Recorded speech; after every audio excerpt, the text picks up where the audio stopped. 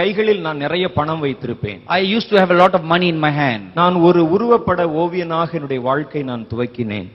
I was a portrait artist by profession. எனக்கு எழுத்து எழுத தெரிவதற்கு முன்பாகவே வரையத்தான் தெரியும். Before I knew how to write, I knew how to draw. நான் எந்த மனிதனை பார்த்தாலும் அவனை அப்படியே தத்ரூபமாக வரைந்து விடுவேன்.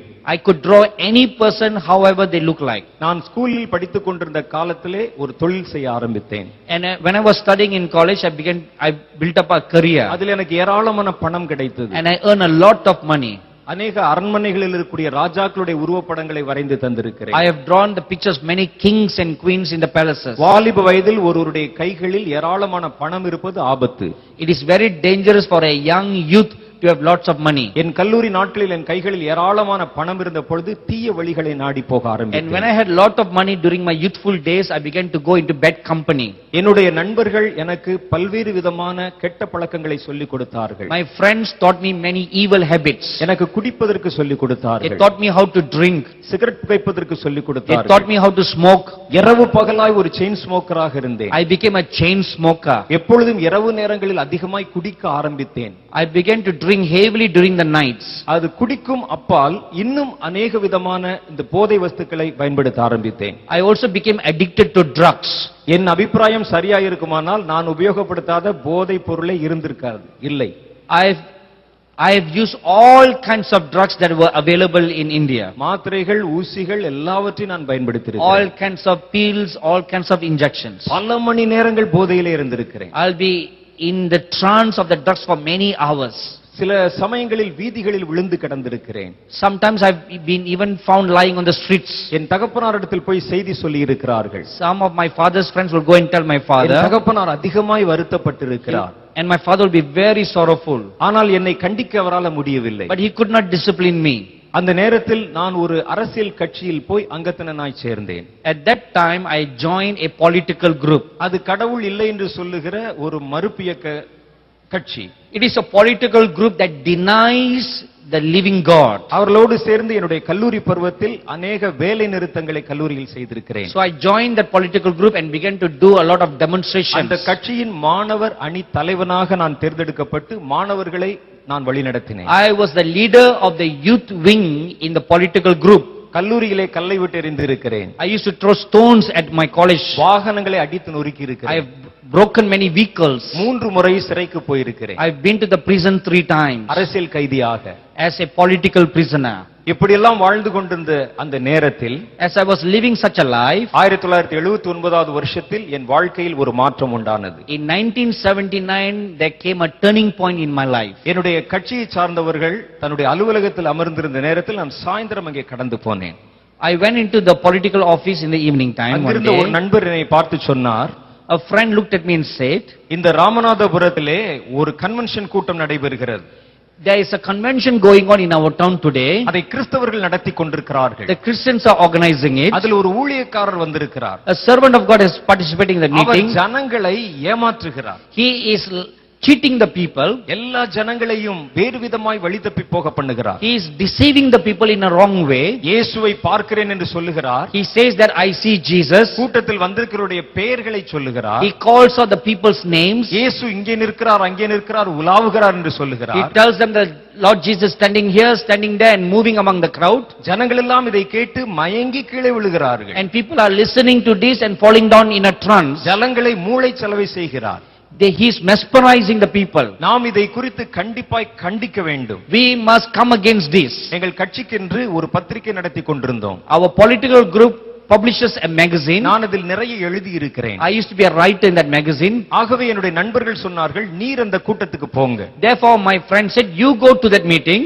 அந்த கூட்டத்தில் என்ன நடக்கிறது என்பதை பார்த்து அப்படியே ஒரு கட்டுரை எழுதி கொண்டு வாருங்கள். Whatever he speaks, whatever you see, please write it in an article. அவர்களில் எப்படி எப்படியெல்லாம் ஏமாற்றுகிறார்கள், எப்படியெல்லாம் ஏமாறுகிறார்கள் என்பதை ஜனங்களுக்கு வெளிச்சம் போட்டு காட்டுவோம். We must expose to the people how these Christians are cheating and deceiving the people. அவர்கள் இந்த வார்த்தையை சொல்லும் பொழுது நான் கொஞ்சம் குடித்திருந்தேன். As I listened to their words, I was drunk in a little bit. அப்பொழுது நான் அவர்களை பார்த்து சொன்னேன், And I told them, ஒரு கிறிஸ்தவ கூட்டத்துக்கு யாராவது போவானா? who will go to a Christian meeting? ரொம்ப போர் அடிக்கும் அது. It will be a very boring meeting. அவர் பாட்டும் போரடிக்கும். The songs they sing are boring. அவர்கள் பேசுவது என்னவென்று யாருக்குமே விளங்காது. No one understands what they really speak. நான் எப்படி அங்கே போய் 3 மணி நேரம் உட்கார்ந்திருப்பேன் என்று How சொன்னேன். can I sit in a meeting for 3 hours, I said. அப்பொழுது அவர்கள் சொன்னார்கள், நீங்க தான் அதற்கு சரியான ஆள்.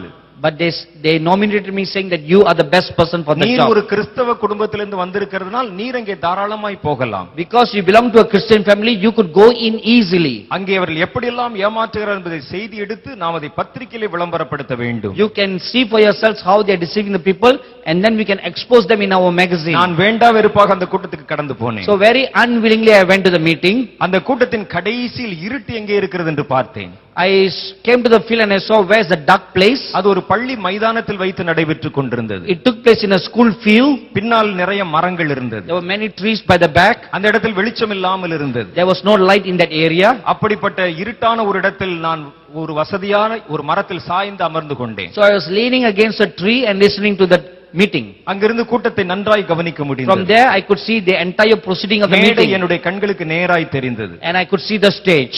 நான் அதை பார்த்த உடனே என்னுடைய சிகரெட் ஒன்றை எடுத்து பற்ற வைத்துக் கொண்டு அதை கவனித்துக் And I கொண்டிருந்தேன். began to light up a cigarette and smoke and watch the meeting. அங்கே ஒரு தேவ மனிதர் கர்த்தருடைய வார்த்தையை செய்தி அளித்துக் கொண்டிருந்தார். A man of God was preaching the word of God. அவர் எங்களுடைய தேசத்தில் ஒரு பிரபலமான ஊழியக்காரர், தினகரன் என்பது அவருடைய பெயர். He is a very popular saintly man of God who lived in India. His name is Dinagaran. அவர் இங்கே மேடையில் நின்று ஒரு கூட்டத்தில் பேசிக் கொண்டிருந்தார். He was standing there and speaking. முதலாவதாக சில கொயரை சேர்ந்தவர்கள் வந்து பாடல் பாடிக்கொண்டிருந்தார்கள். In the beginning, some people from the choir were singing. எனக்கு தலையும் புரியவில்லை, வாலும் I புரியவில்லை. didn't understand what they were singing about. நான் ஒரு மாதிரி கரக்கத்தில் போதையிலே அதை கவனித்துக் I கொண்டிருந்தேன். was half drunk and then looking at all that. அதன் பின்பு அவர் ஏதோ பிரசங்கம் பண்ணினார். And then he started to speech. ஒரு வார்த்தையும் எனக்கு அதில் புரியவில்லை. I could not understand a single word. நான் அதிலும் ஏதாவது நடக்கிறதா, ஏமாற்றுகிறாளா என்று பார்த்தேன். எனக்கு ஒன்றும் தெரியவில்லை. I was trying to see whether he was deceiving the people in any way. I could not see anything. கடைசி ஜெப நேரம் வந்தது. And the time of prayer came. எல்லாரும் எழுந்து நின்றார்கள். Everybody stood up. சகோதரர் ஜெபத்தை நடத்த ஆரம்பித்தார். The preacher began to lead in prayer. திடீரென்று அவர் சொன்னார், நான் இயேசுவை பார்க்கிறேன். Suddenly he said, I see Jesus now. அவர் கூட்டத்தின் நடுவில் உலாவிக் He is கொண்டிருக்கிறார். moving in our midst. அவர் மஞ்சள் நிறமான, வெளிர் மஞ்சள் நிறமான ஒரு நீண்ட அங்கி He is தரித்திருக்கிறார். wearing a long gown which is yellow in color. சிவப்பு நிறமான மேல் அங்கி He is அணிந்திருக்கிறார். wearing a shawl that is red in color. அவர் உங்கள் நடுவில் உலாவிக் கொண்டிருக்கிறார். He is moving in your midst. நான் கூட்டத்திலிருந்து எட்டி பார்த்தேன். I lifted up my head to see where is Jesus. எனக்கு ஒன்றும் தெரியவில்லை. I couldn't see Jesus. ஆனால் ஜனங்கள் சந்தோஷத்தில் குதிக்கிறார்கள். But many people are jumping up with joy. சிலர் புதிய வார்த்தைகளில் என்னென்னமோ பேசுகிறார்கள். Some people speaking in a strange language. எனக்கு எல்லாம் புதுமையா இருந்தது. Everything was new to me. இயேசு வலது பக்கத்தில் நடக்கிறார் என்கிறார். They said Jesus is walking on the right side. நான் வலது பக்கம் பார்த்தேன். I turned to the right side. ஒன்றும் தெரியவில்லை. I couldn't see anything. இயேசு இடது பக்கம் நடக்கிறார் He said என்றார். Jesus walking on the left side. நான் இடது பக்கம் பார்த்தேன். I turned to the left side. ஒன்றும் I தெரியவில்லை. couldn't see anything. வானத்திலிருந்து தூதர்கள் வருகிறார்கள் என்றார். He said angels are coming down from the sky. நான் வானத்தை பார்த்தேன். I looked up to the sky. நட்சத்திரம் கூட தெரியவில்லை. I couldn't even see the stars. இந்த மனிதர் இத்தனை பேருக்கு நடுவில் இவ்வளவு பேரை ஏமாற்றுகிறார் என்று நான் ஆச்சரியப்பட்டேன். I thought in my heart, how could this man boldly deceive these people? திடீரென்று அவர் சொன்னார், மேரி, யார் அந்த மேரி? Suddenly he said, who is this Mary? கர்த்தர் உன்னை தொடுகிறார். Jesus is touching you. நான் என் மனதில் நினைத்தேன், I thought in my heart, ஒரு கிறிஸ்தவ கூட்டத்தில் கண்டிப்பாய் ஒரு 50 மேரியாவது இருப்பார்கள். in a Christian meeting, definitely there will be at least 50 people by the name Mary. இவர் மேரி என்று பெயரை சொல்லி அழைக்கிறார். யாரை அழைக்கிறார் என்று கேட்டேன். He is calling a woman called Mary, but who is he calling? அவர் செய்வது எல்லாவற்றையும் ஒரு புத்தகத்தில் ஒரு சின்ன குறிப்பு நோட்டில் நான் எழுதி கொண்டேன். I was writing all these things in a notebook. ஜனங்களை எப்படியெல்லாம் இந்த கிறிஸ்தவ ஊழியக்காரர்கள், போதகர்கள் ஏமாற்றுகிறார்கள் என்று. I was writing down in my notebook how these Christians are deceiving the people. 1, 2, 3 என்று நம்பர் போட்டு எழுதி கொண்டு வருகிறேன். 1, 2, 3, 4 I was numbering them one by one. திடீரென்று அந்த ஊழியக்காரர் தன்னுடைய சத்தத்தை நிறுத்தினார். Suddenly the preacher became quiet. அவர் ஒரு வார்த்தை சொன்னார். Then he said a word. ஒரு வாலிப தம்பி இந்த கூட்டத்திற்கு வந்திருக்கிறார். There is a young youth who has come to this meeting. நீ உன்னுடைய நண்பர்களால் கர்த்தருடைய ஆவியை சோதித்து பார்க்கும்படிக்காக அனுப்பப்பட்டிருக்கிறாய். You have been sent here by your friends to test the Spirit of God. நீ உன்னுடைய சின்ன ஒரு நோட்டு புத்தகத்தில் உன்னுடைய கையில் வைத்து சில குறிப்புகளை எழுதி கொண்டிருக்கிறாய். You have a notebook in your hand, you are writing down some notes. தம்பி, நான் உனக்கு சொல்வதை அந்த நோட்டில் எழுதிக்கொள். Oh young man, write down what I'm saying in that notebook. அந்த கூட்டத்தில் ஏறத்தாழ 10,000க்கும் அதிகமான பேர் இருக்கிறாங்க. There were more than 10,000 people in the meeting. அவரால் என்னை பார்ப்பதற்கு வாய்ப்பே இல்லை. It is impossible for him to see where I was standing. அவர் சொல்லுகிறார், தம்பி உன்னுடைய நோட்டு புத்தகத்தில் எழுதிக்கொள். He said, young man, write this in your notebook. எந்த வாயால் நீ இயேசு இல்லை என்று சொன்னாயோ, With what mouth you said that Jesus doesn't exist, அதே வாயால் நீ இயேசு இருக்கிறார் என்று ஊர் ஊராய் சொல்லப் போகிறாய். with that same mouth you're going to go around from village to village, city to city to preach Jesus. சாதாரணமாய் அல்ல, ஆதாரபூர்வமாய் சொல்லப் போகிறாய். Not just ordinary preaching, but signs and wonders preaching. கர்த்தர் உன்னை தனக்கென்று தேர்ந்தெடுத்துக் கொள்ளப் போகிறார் என்று சொன்னார். The Lord is going to call you and choose you, he said. அவர் என்னைத்தான் சொல்லுகிறார் என்று எனக்கு அப்பொழுதும் புரியவில்லை. At that time I did not know really clearly that he was talking about me.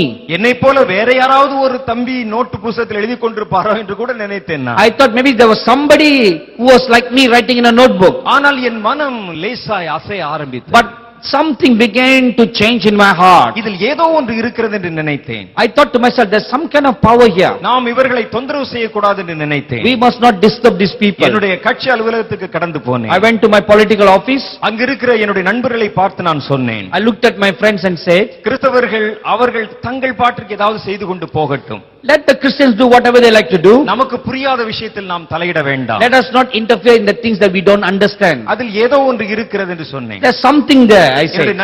என்னுடைய நண்பர்கள் சிரித்தார்கள். My friends laughed at me. நீரும் கிறிஸ்தவராகி விட்டீரோ என்று கேட்டார்கள். They mocked at me saying, you have already repented and become a Christian. நான் சொன்னேன், கடவுளே வந்தாலும் அது நடக்காது. I told them, I challenged them, even if God comes down, I will never become a Christian. நான் கடைசி வரைக்கும் கம்யூனிஸ்டாய் தான் இருப்பேன் Till the end I will be a communist. என்று சொல்லி நான் என் வீட்டுக்கு கடந்து போனேன். And then I went home.